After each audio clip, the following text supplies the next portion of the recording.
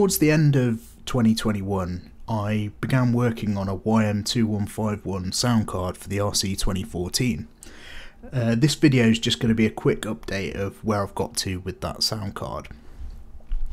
The YM2151 is a FM synthesis IC Yamaha brought out in the 80s, which was featured in the Sharp X68000 computer, Yamaha's SFG sound add-on for the MSX, and it was also on quite a few arcade PCBs as well. It's also very similar to the IC that was in the DX21, DX27 and DX100 Yamaha synthesizers, although not completely identical. So the YM2151 can generate up to 8 notes simultaneously. It's a 4-operator FM synthesizer, and it has 8 possible algorithms that you can choose from. So this gives you quite a bit of flexibility. So I've created a revision 1 PCB.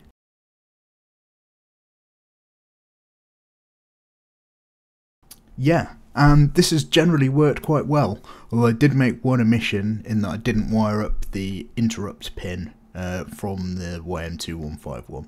We'll see why that's an issue a bit later on when I demonstrate the board.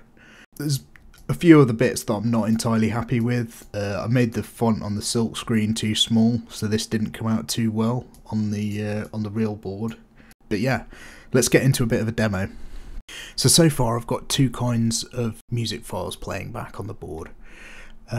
Firstly, I've got MDX files from the Sharp 68000 playing back. So someone developed a Arduino shield with the YM2151 on. I've taken the code from the Arduino sketch and ported it to the Z88 DK C compiler in the RC2014 and got that working here. But the timing's off at the moment and I need to incorporate interrupt support, both from a hardware point of view on the board and the software to support that. The second kind of files I've got playing back are VGM files. So JB Langston, in his repository that goes along with his sound card, he'd got this VGM player which supports playing back SN76489 VGMs. Marco Macaferi enhanced that to also play back AY VGMs. So I've taken that and also added the ability to play back OPM VGMs as well. So we've got MDX files, VGMs. So yeah, so the Commander X16 computer, that is planned to have a YM2151 on.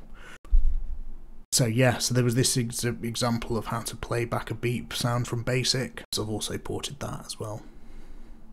Cool, I'll now give these a demonstration. So if we start BASIC, so let me paste in this BASIC program. So if we run this, we should get a simple beep noise. Cool. Okay, so let's go on to the more advanced examples. Let's try the MDX files. So here you'll see the problem that I've got in that the timing is off. This is a CPM com file that we're running via the Z80 control.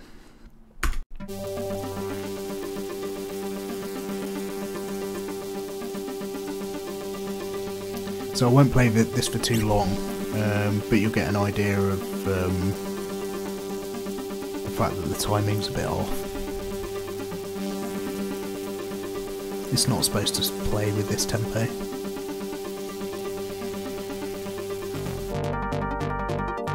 So now you can see as the complexity of the music's decreased, it's playing a lot faster.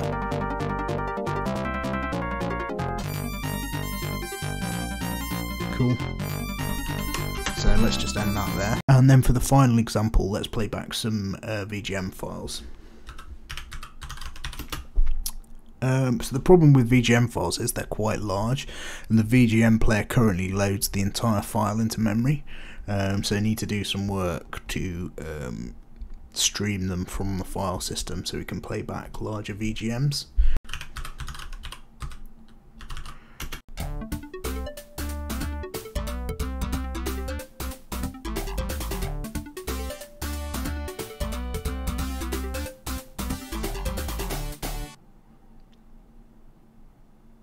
Cool, let's try another one.